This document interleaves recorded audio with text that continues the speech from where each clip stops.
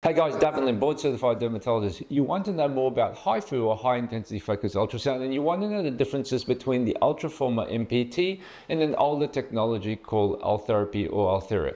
So just as a disclosure, I have these devices, both the older Ultherapy device and the newer Ultraformer MPT. So in this video, I'll go through the key differences. So the first difference is technology, as in the date of manufacture. So when you look at Ultherapy, this is an older device. I think it was first conceived around 2008 and entered the US market around 2009. So when you Google search what happens in 2008, you'll see like we were carrying BlackBerry phones then.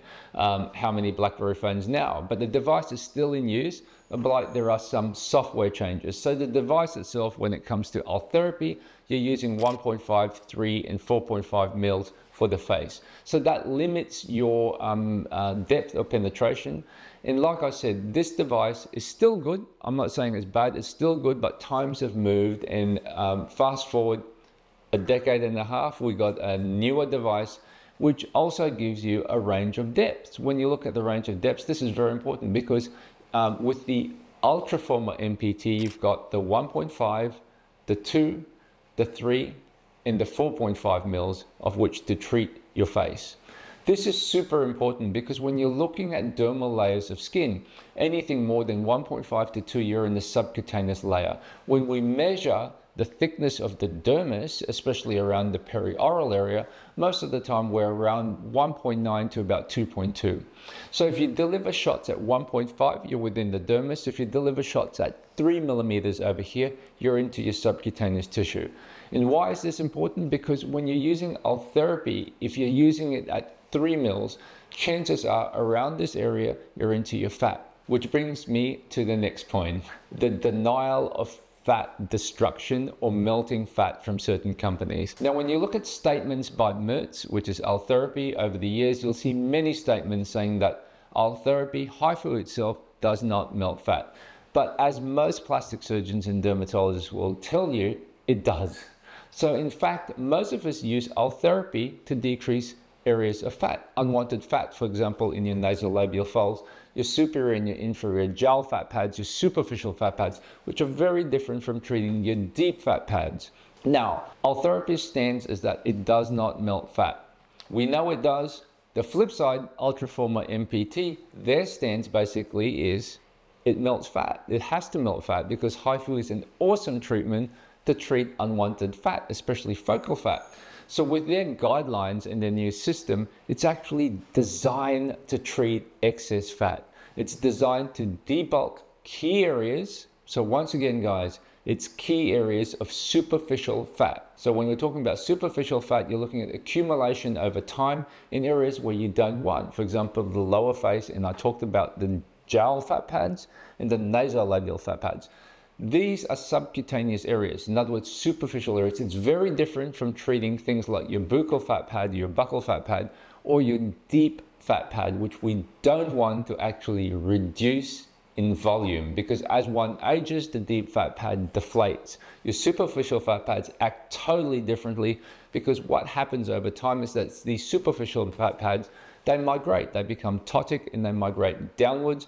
And the fibroseptal elements, which in other words, the stocking that keeps your fat, the superficial fat pads, in check and in a compact area, becomes lax. And as a result, you get this accumulation of fat. So on label, Ultraformer MPT, facial contouring, facial shaping, importantly, facial shaping, and the focal, not global. So guys, understand this, it's the intended focal and precise ablation or reduction of key superficial fat pads is what we want for facial contouring. It's not the generalized atrophy that you get when we want to decrease or debulk your entire subcutaneous fat. Which brings me to patient selection. So you'll have a lot of patients saying, it melted my fat. Well, if you think, if someone's got low volume, the question is it the device itself, or is it the indication of how the device was used? So for patients who come to see me in their 30s, in their 40s with low facial volume, thin skin, thin areas of subcutaneous tissue, do I advocate Ultherapy? Do I advocate Ultraformer MPT? The answer is no. because if someone's thin and you tighten the skin, what can happen is that the perception that it can actually reduce fat itself. So if you're using it in superficial treatments like 1.5 and you're in the dermis, it doesn't melt fat because you're not that deep in, but go deeper than 1.5, it could. So guys, it's the actual intent of use and the application according to the patient, which is super important. The other difference with MPT is that it's, as the name suggests, it's got MPT, which is your micro pulse technology. So instead of delivering lines, which are basically intermittent lines with high energy focused ultrasound going deep into the dermis or subcutaneous tissue with gaps in between, the MPT delivers what's known as a linear array. So in other words, a line that's continuous without the breaks. And with this continuous line, it basically increases the bulk heating to the tissue. And with the increased heat in linear areas, in other words, in lines, that is where the fat destruction comes in handy. So with the MPT, that can do that at 2.5 times faster than the previous model. So it's much, much quicker than Ultherapy. And as a result, if it's much quicker than Ultherapy, the pain is markedly reduced. So pain for the patient is markedly reduced because it's faster.